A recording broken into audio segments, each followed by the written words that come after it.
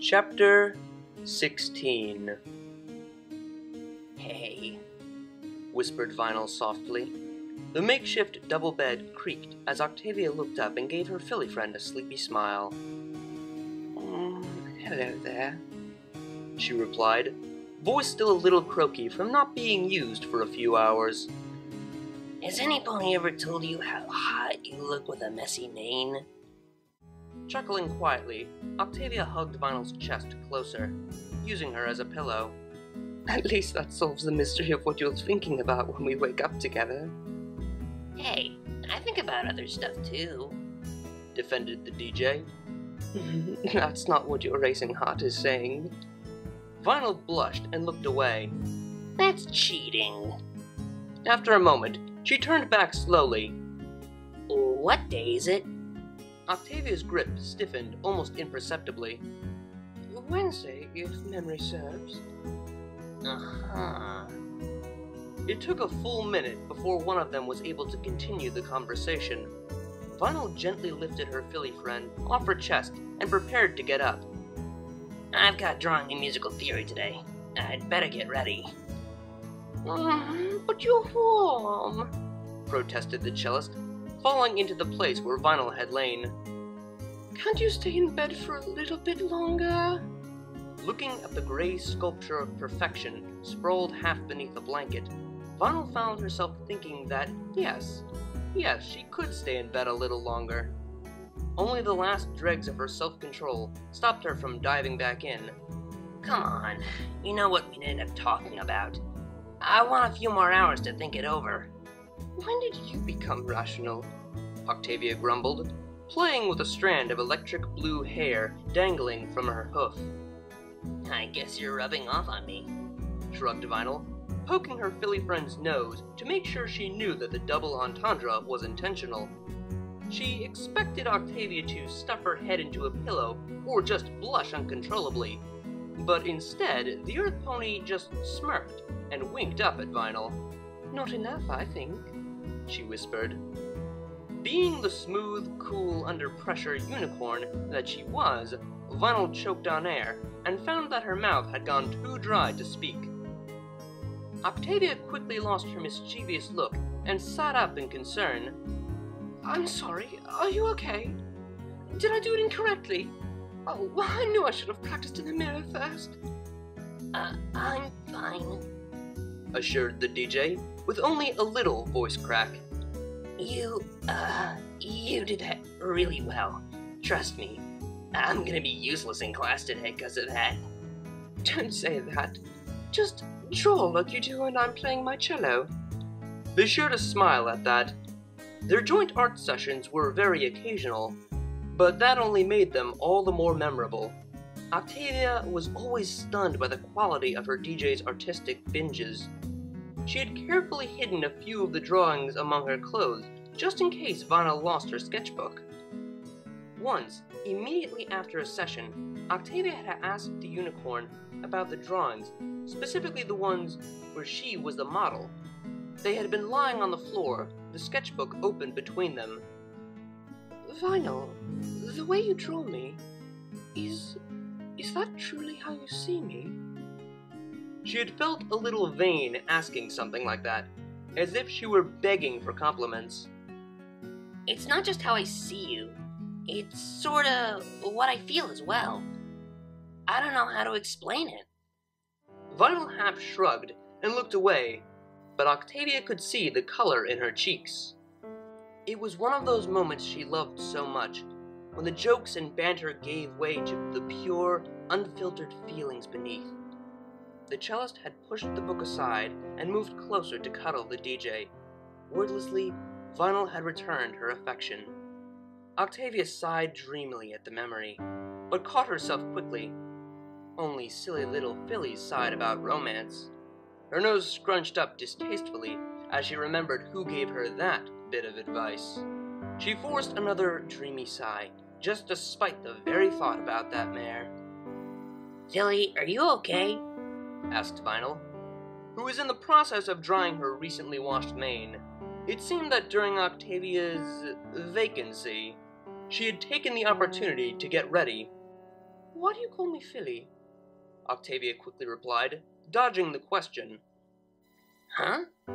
It's like calling ponies dude. I just do it. Seizing the success of her distraction, Octavia suddenly realized there was actually a question she had been meaning to ask along this train of thought. Vinyl, around when we were first getting to know each other, we had a conversation about nicknames. Do you remember it? I thought we wanted to pretend it didn't happen, retorted the grinning DJ. Giggling, Octavia hopped off the bed and walked over to her Philly friend.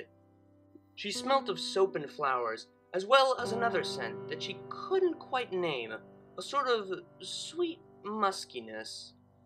Well, things have changed a little bit since then, don't you think? As expected, Vinyl quickly leaned in for a peck. Just a bit. I was thinking about how we never really gave each other nicknames. The unicorn frowned. Do we really need them? I kinda like saying Octavia, and hearing you say my name is like finding the perfect sub-bass. Octavia raised her eyebrows. She had learned a couple of little things about Vinyl's music lately, and the enormity of such a compliment wasn't lost on her. That's... really? Yeah, in fact. Vinyl actually looked quite serious, so Octavia kept her mouth shut. I want to try and be romantic here, okay? Just stop me if I sound stupid, alright? She seemed to mentally psych herself up. I haven't given you a nickname, 'cause I can't think of anything that would do you justice. There's only one word that really fits you, you know? Only one word that can capture everything you are, all your perfection and grace and kindness. Calling you by anything other than your name would be wrong. Like calling a beautiful lioness a cat or something. I don't know. This all sounded way better in my... Octavia wasn't about to let her gorgeous, silver-tongued mare spiral into self-doubt. The fluttery feeling in her chest that always appeared when they were together had intensified tenfold during those heartfelt words. Seeing the usually cocky DJ trying earnestly to be romantic just for her sent her mind reeling with happiness. She could feel Vinyl's mouth smiling into the kiss and couldn't help but do the same. When they broke apart, Octavia rested her cheek against its alabaster counterpart. You never cease to amaze me, she whispered. And I never will, Vinyl promised. It was with an understanding sense of regret that she left Octavia in her dorm. Vinyl found it easy to forget this whole university thing actually required a bit of attention. Now that she had the most amazing, awesome, beautiful, perfect, incredible mare friend ever, the other parts in her life seemed rather lacking in interest. Why study or attend lectures when she could hang out with Octavia? Luckily, the knowledge that if she failed her classes, the repercussions might end up hurting their relationship kept her in line, for the most part. Today, the DJ made the executive decision to skip her drawing class without telling her cellist. Yes, she still packed up her drawing equipment and left, but her destination was quite far removed from the art buildings. Indeed, rather than heading toward the colorfully bland district, she took a wide circuit of the campus, rounding back to the maintenance area and a specific building nearby. I can't believe I'm doing this. This is so stupid. What do I even need his advice for? He practically tortured us for fun. Okay, so maybe I owe him a little bit, but... She groaned in frustration and summoned the courage to enter the reception area. While trying to remain nonchalant and unnoticeable, she walked over to the counter. Behind it, a bored-looking mare spared her a derisive glare. Be with you in a moment. While she was still a little taken aback from such a flat greeting, Vinyl understood. Working in an office all day must kill any happiness a pony has, she figured. In that frame of mind, she actually felt a little sorry for the mare. 15 minutes later, she felt a lot less sorry for the mare. Excuse me, are you almost done? Vinyl asked, stretching her hooves, which had begun to ache from standing still for so long. I said I would be with you in a moment, was the harsh reply. Vinyl backed away defensively. Whoa there, no need for that. I'll just wait over here. She walked over to a chair and sat down. I bet Octavia wouldn't take that kind of crap. She'd say something really clever and make that dumb office slug stammer and apologize. Lost as she was in revenge fantasies that were becoming increasingly violent, Vinyl almost didn't notice when she was waved over. Waved over? Like a pet or something? Baring her teeth in what she hoped looked like a smile, Vinyl walked back to the counter. What can I do for you? Asked the receptionist, in a monotone voice. I want to make an appointment with Psych. You know, the student counselor? Let me check his schedule. Out came a stack of papers, which she leafed through at an infuriatingly slow speed. Oh, lucky you. He has a slot open right now, the monster informed her without the slightest tonal shift, before returning to her work. Vinyl glanced around at the unmarked doors and hallways. Where is he? In his office. Where's that? Heaving an exasperated sigh, the receptionist pointed out a stairwell. Up there, last door on the right. Thanks. The DJ ground her teeth as she climbed a short flight into a hallway. What kind of pony would get a job where she had to help others when she clearly had a personal grudge against life itself? Oh, if only she were Octavia. That mare knew how to deal with ponies who were less than good-natured. Like that time they ran into Bonbon in the cafe. Her cellist had been amazing then, and Vinyl still hadn't thanked her properly. Well, if everything went smoothly later, maybe she could thank her in a way they could both enjoy.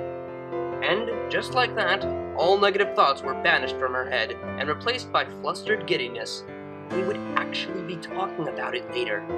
And maybe even... Are you gonna stand there all day, or what? Asked Psych, raising an eyebrow. Vinyl suddenly realized she was standing in the doorway of his office. Sorry, I was sorta lost in thought. I'm such an idiot sometimes. Not a problem. I don't suppose those thoughts involved a certain some pony, did they? He grinned. Hey, no mocking. What happened to being professional? She dodged his question, though her blush answered him very clearly. I'm professionally mocking you. When she glared at him, he responded with a knowing smirk. So, you're not here to talk about Octavia, then? Vinyl opened her mouth to shoot back a fiery denial, but all that came out was a tired groan. Fine, you win. Are you happy? She closed the door and trudged over to the empty chair on the opposite side of his desk. Psych frowned at her exasperation. Well, no, not anymore. What's wrong? It's, personal stuff. Oh, Celestia, why did I come here? Now I actually have to talk to him about it. He snorted. Vinyl, I'm a psychologist. A grown stallion once told me in graphic detail about his obsession with a cartoon made for little fillies. There are some strange, twisted ponies out there, and I very much doubt anything you say will make me think you're one of them. Trust me. Feeling slightly more confident that she wasn't a weirdo, Vinyl took a deep breath, but still couldn't meet his eyes. Me and Octavia, later today, are gonna talk about sex. I see. He leaned back and scratched his chin thoughtfully. Yeah. And how do you feel about that particular topic? I don't know. Nervous? She lowered her gaze even further. Excited, she whispered. Why does that make you feel ashamed? He asked quietly. Vinyl didn't bother asking how he knew that. Heck, it was probably written all over her face. I'm not sure.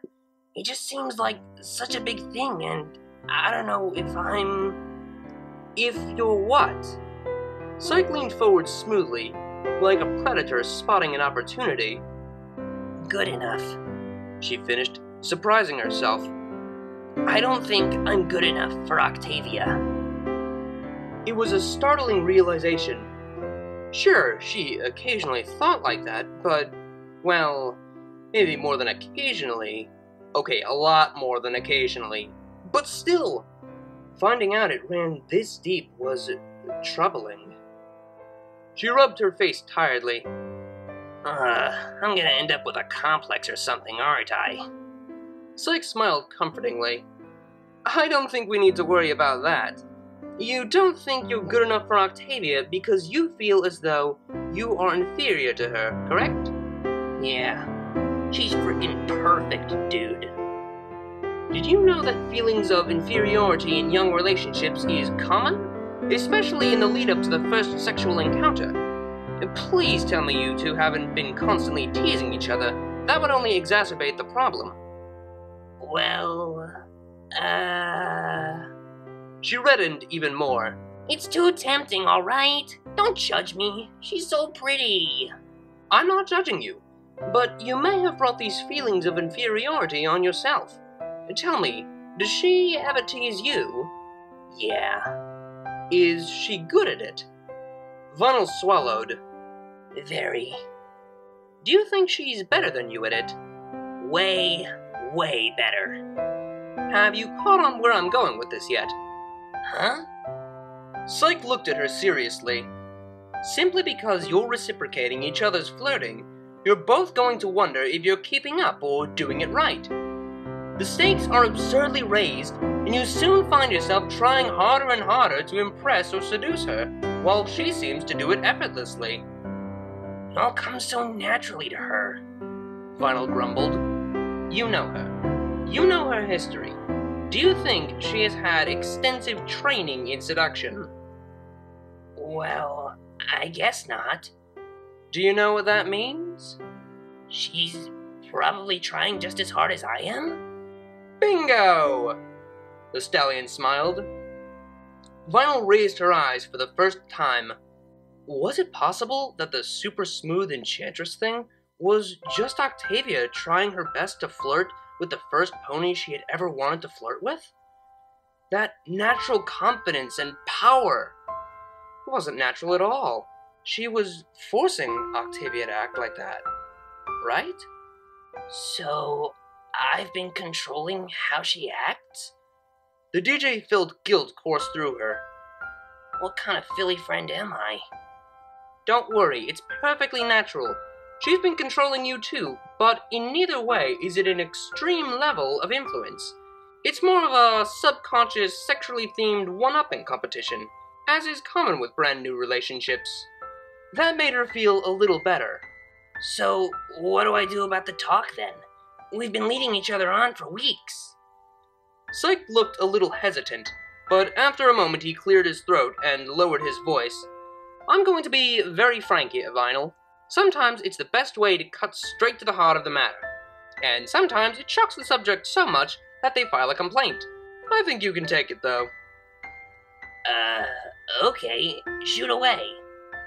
Do you want to have sex with Octavia? Her jaw dropped, and he quickly added, You don't have to answer if it makes you uncomfortable. Celestia knows I'm still not comfortable talking to kids about... Wait, you're 18, aren't you? Vinyl nodded numbly, and he cheerfully clapped his hooves together. Never mind, I'm perfectly comfortable talking to adults about this stuff. Yes. Yes, Vinyl repeated, unable to stop a shameless grin from forming. Oh, are you certain? Very. And if Octavia isn't ready, what will you do? She shrugged. Wait. Psyche hated having to be the one to explore all possibilities, but he knew that Vinyl needed to be ready for whatever came of their talk. And if she's never ready? Vinyl Scratch looked at him and smiled. Wait forever.